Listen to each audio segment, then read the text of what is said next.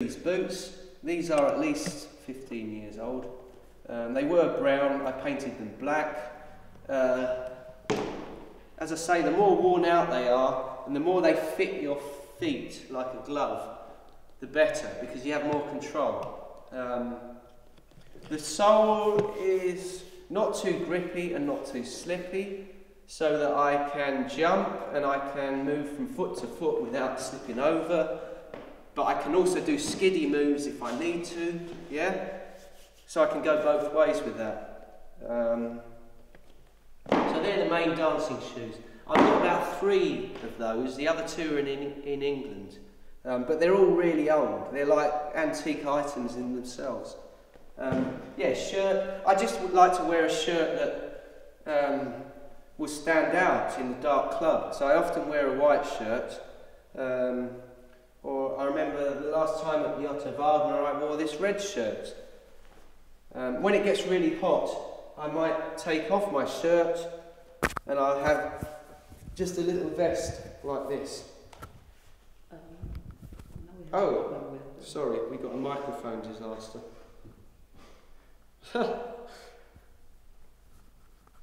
So, yeah. Do you need me to do that bit again? Please. Yeah. Maybe we can put it to the inside. Yeah.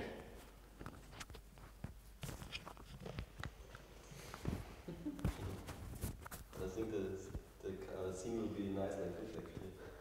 Funny. Okay. Now we have to like from the inside.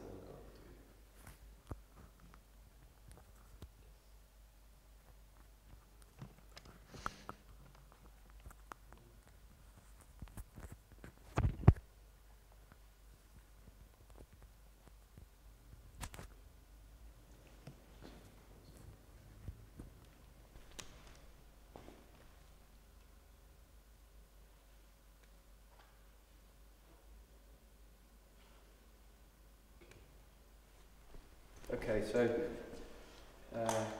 I just go from if it gets too hot, yes?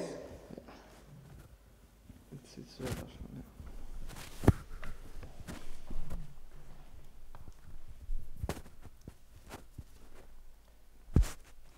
Yeah, so, and if it gets too hot, then I take off the shirt and I just dance in my vest. I've got various vests in various colours, depending on the mood and what I feel like. But yeah, I suppose the main thing about the clothes that I wear when I go dancing is simplicity and comfort. And they have to look good, but if they look good and you can't move in them, forget it. I might sometimes go to a club with like clothes that look really good, or you know, like at the moment these skinny jeans are in. I've got a pair of them. I went to a club in those the other day, and I couldn't dance in them. I had to go and get changed, you know. So yeah, clothes that are comfortable and you can move easily in, and shoes as well. Always take a variety of shoes. That's it, I think. Thank you.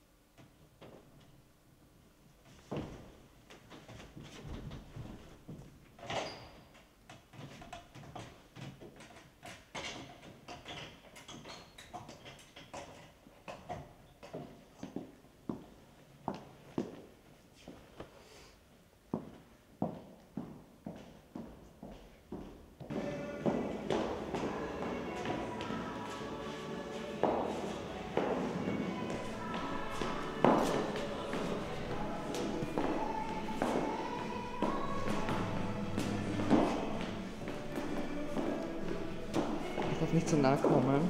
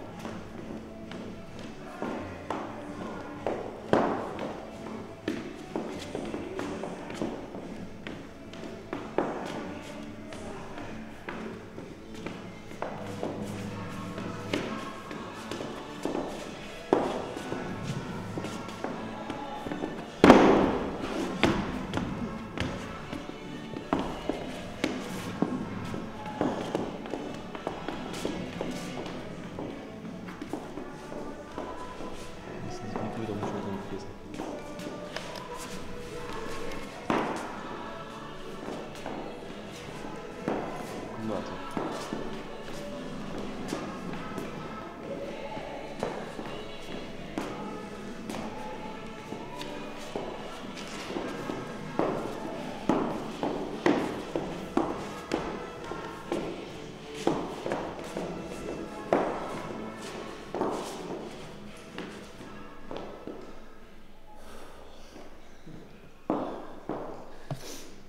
Okay, stop a minute. Yeah? Yeah, sure.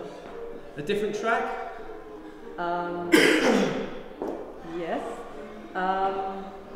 We have to think about Because the main thing was that you dancing figures. Do you know about and know how to move? I don't know. Okay. Sorry, No, it's not just for the camera, it's for me because I don't know how many. I don't know.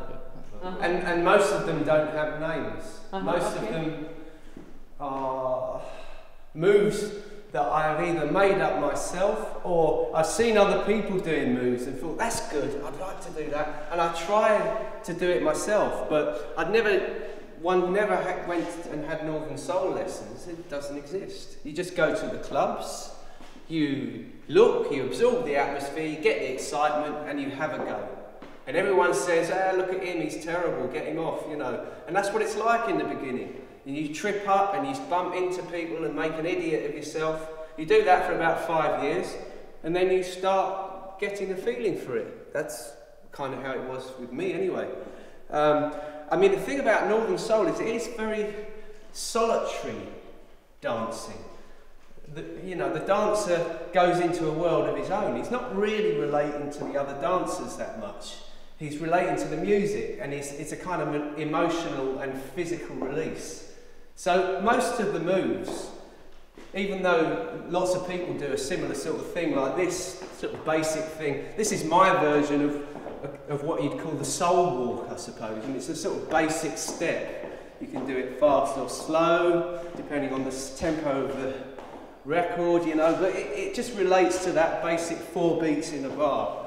And, you know, whatever breaks are going on or anything, you can always just come back to that and you kind of relax into it.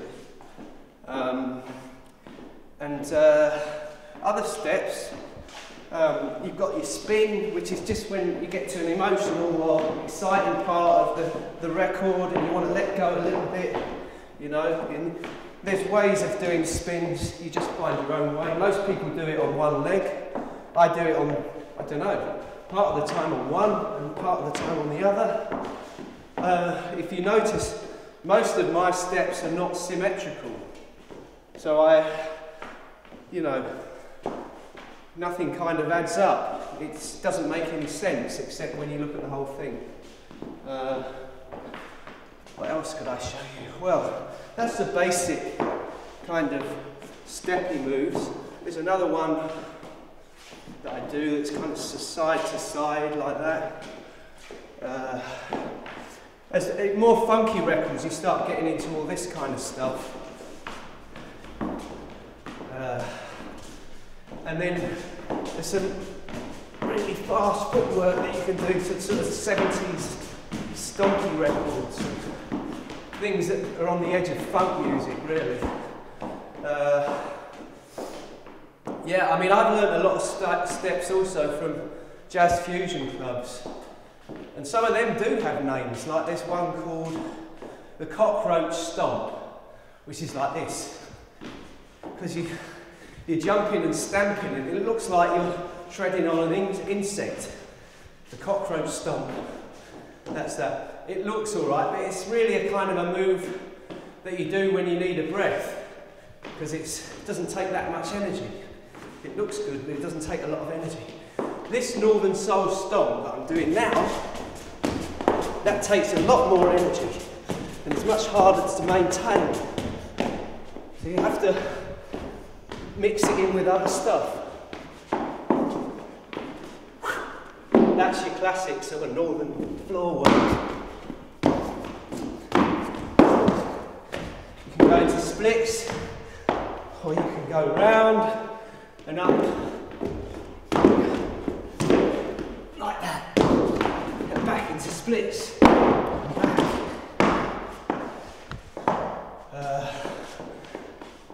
and etc. The classic backdrop I don't really do very often. That was big in the days of Wigan.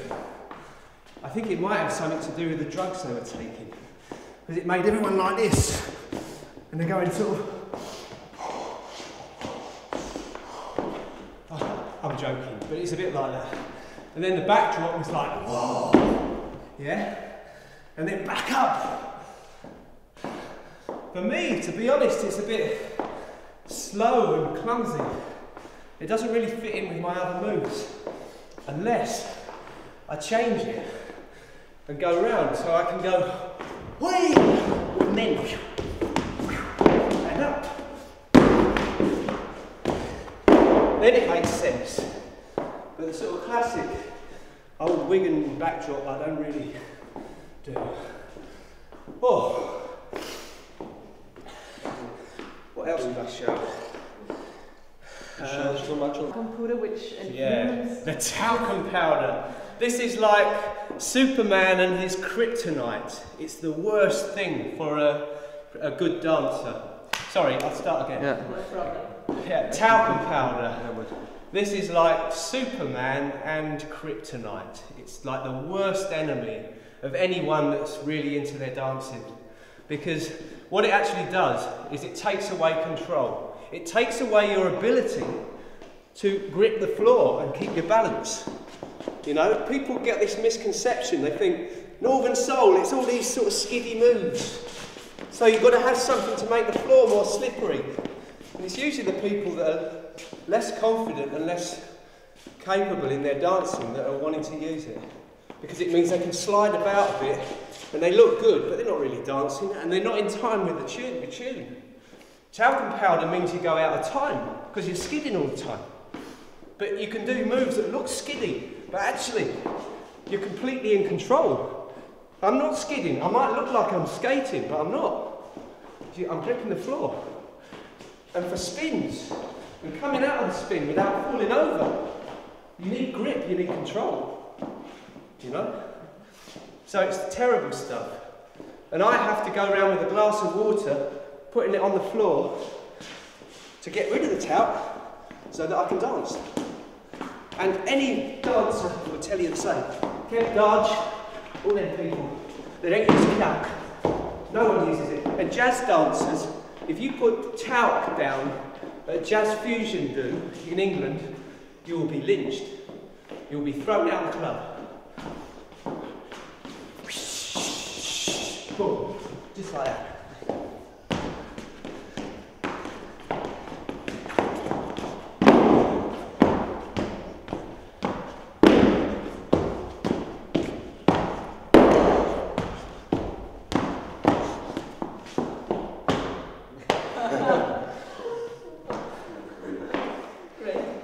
Okay, sorry. I never have done my best performance in a competition because I can't reach that zone of not giving a fuck about anything. And that's when you do your best dancing. You do your best dancing in a little corner of a club and no one's watching you but maybe a few people sitting in the corner, and that's it. And you just get that zone and you're at one with yourself somehow. I did do one dancing competition when it was promoting a film that was related to Northern Soul about 3 years ago at Marble Arch. Can't remember the name of the film or the venue or anything. And I took part in it and I just did my stuff, you know, and I made sure that I did all the moves, but I didn't get any feeling. And then I went to the toilet and I came back and my friend said, "Where were you? You just won first prize." I said, "Oh, I went to the toilet." "Oh no, they're giving it to this girl now who can't even dance at all." And they gave it to some, actually she was quite a good dancer really, but they gave it to her and they gave me the second prize, which was some money, I think. A bit of money and some stuff that I didn't want, like badges and things like that. Yeah. I think that's all I've got to say about them, really. Great. Dancing competitions. Yeah. Thank you. Yeah. So here it is, isn't it? Round here.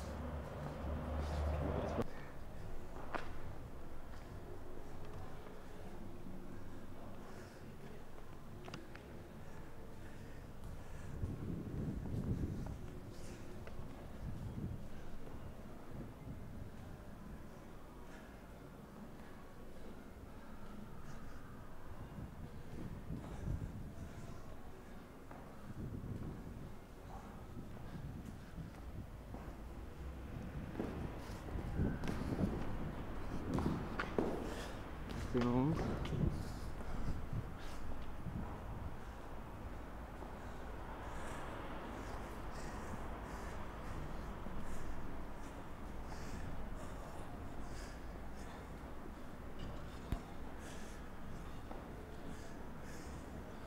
More like 3 times a week, but I cycle every day, at least probably on average about 10-12 kilometres.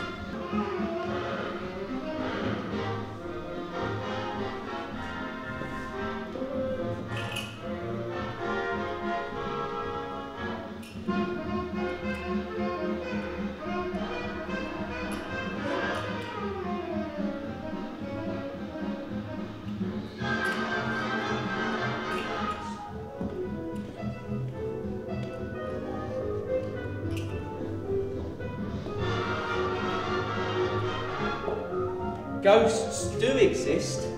This record is a ghost of a performance that happened in the 1930s.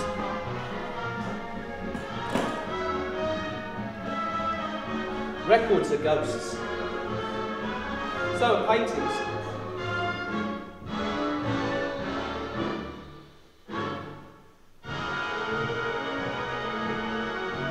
Ghosts are spooky. Sorry? Ghosts are spooky. Ghosts are spooky, so are paintings. So are records, sometimes. This is a brilliant record. It's not so much spooky as it's a bit like a circus or something.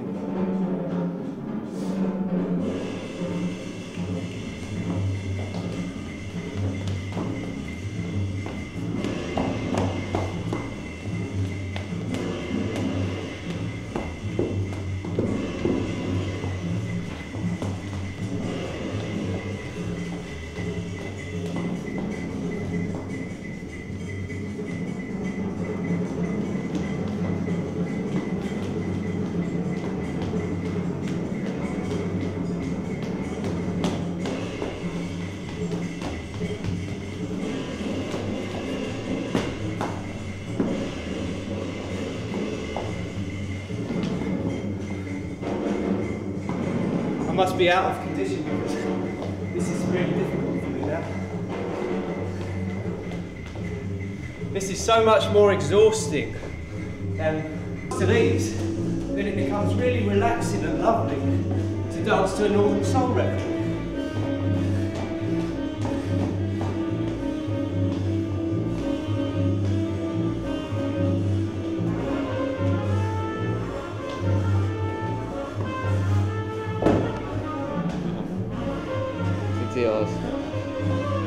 Drawings I made at a tango club here in Vienna. So all partner dancing, which is something that I don't do that much, but I'm trying to learn to do a little bit.